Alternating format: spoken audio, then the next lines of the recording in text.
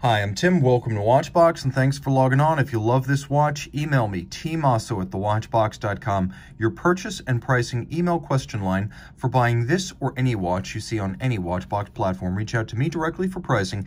Email tmosso@thewatchbox.com.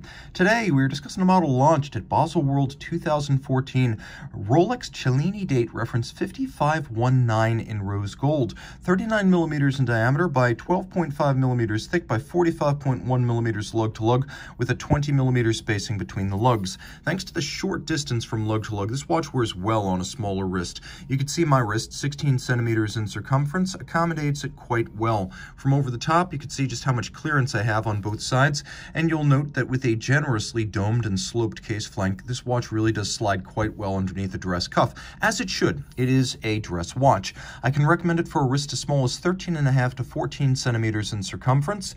Taking a look at the hardware and the software, large rectangular scale alligator leather, high gloss finish. You can see there's a folded edge and a monotone stitch, and on the underside, this is a brand new calfskin underlaid Rolex factory strap. So calf on the bottom, gator on the top. A simple, no-nonsense, traditional rose gold polished Rolex pin buckle for quick on-the-fly adjustments, suitable for a dress watch. Taking a look at the case, the lugs are blended into the case band. There's a lovely curvature to the case. It slopes around, but then it also has a camber from top to bottom. The lugs are dramatically tapered and quite slender in profile when viewed head-on. The crown is conical in profile, sharply knurled, and it is a screw-down. The watch has 50 meters of water resistance, and the bezel is a combination of coining and polished domed profile. So you have that coining on the edge, and then you have a domed profile immediately adjacent to the curved sapphire. The dial is a black guilloche with a sunray motif. It's not a conventional sunburst dial because it's not a graining laid down by a lapping style machine.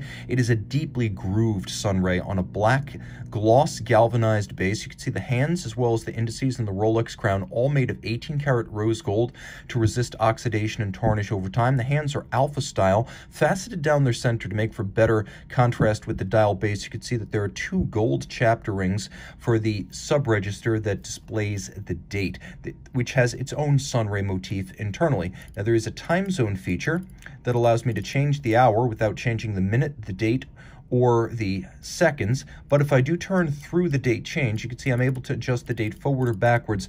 This is a traveler's feature. If you need to change time zones, you can do so without otherwise disturbing the time on your watch. And of course, if you pull the crown out all the way, you do have hacking or stop seconds.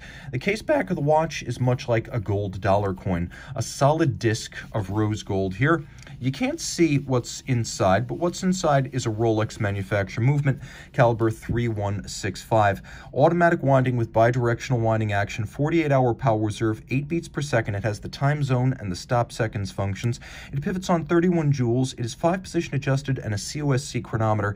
It has a full balance bridge with a free sprung index for shock tolerance, an overcoil hairspring, which allows the watch to keep time evenly in any position. A lot of watches will gain or lose time depending on position. With an overcoil, that is not a problem.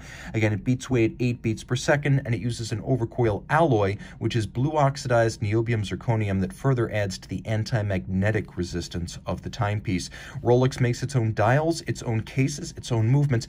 It even smelts its own gold as it has its own foundry. And this is Rolex Ever Rose, which is a more intense red, highly copper-based rose gold that then adds a large percentage of platinum as one of the secondary or tertiary ingredients, which gives it a tremendous resistance to fading over time. Conventional rose gold will start to fade and look more like yellow over time.